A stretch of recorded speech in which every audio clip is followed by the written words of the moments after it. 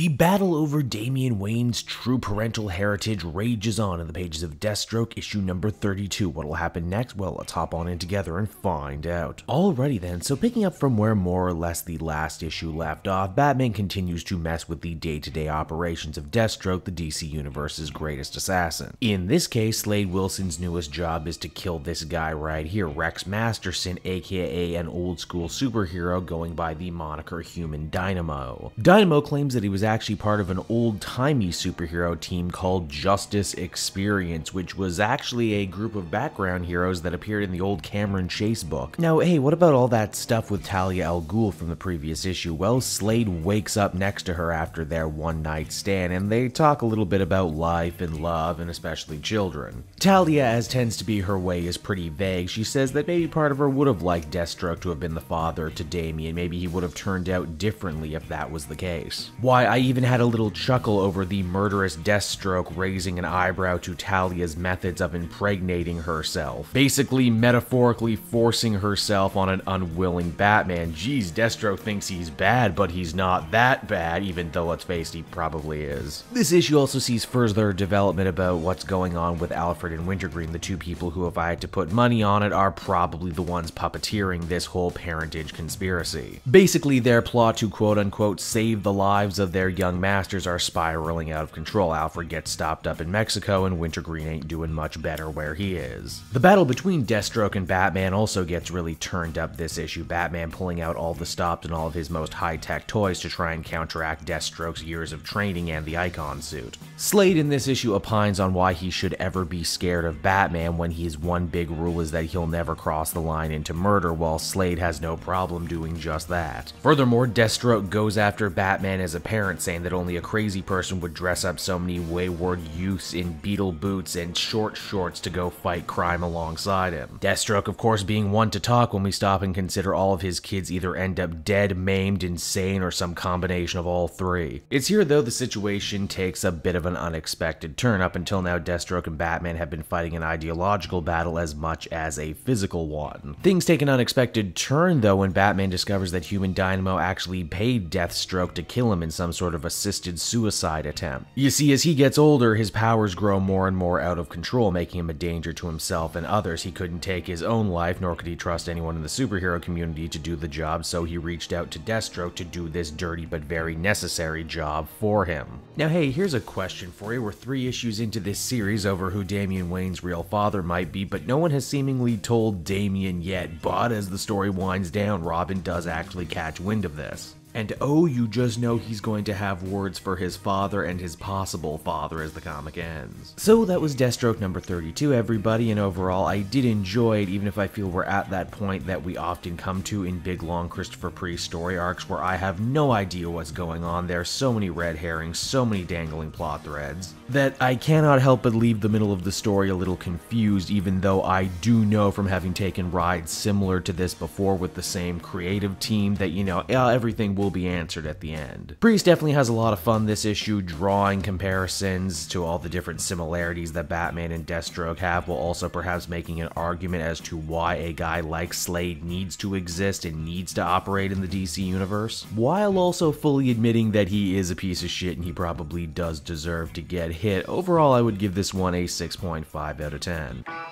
Hey there everyone, it's Cape Jewel again, and I want to thank you for watching to the end of the video. I hope you enjoyed it, and if you did, why not check out some of these other videos I've been hard at work on. Then you can follow me on Twitter and Facebook at Cape Jewel, so you're always up to date on what I got coming out from the channel next. And hey, if you're in the market for a brand new comic book trade and want to save yourself some money, use my book depository link down in the description. Not only will you not have to pay a cent for shipping, but everything you buy via my link goes to help me in the channel, which is always much appreciated. So until next time, everyone, this has been Cape Joel. I will be back again next time with more great comic content that absolutely smacks. Bye-bye, everybody.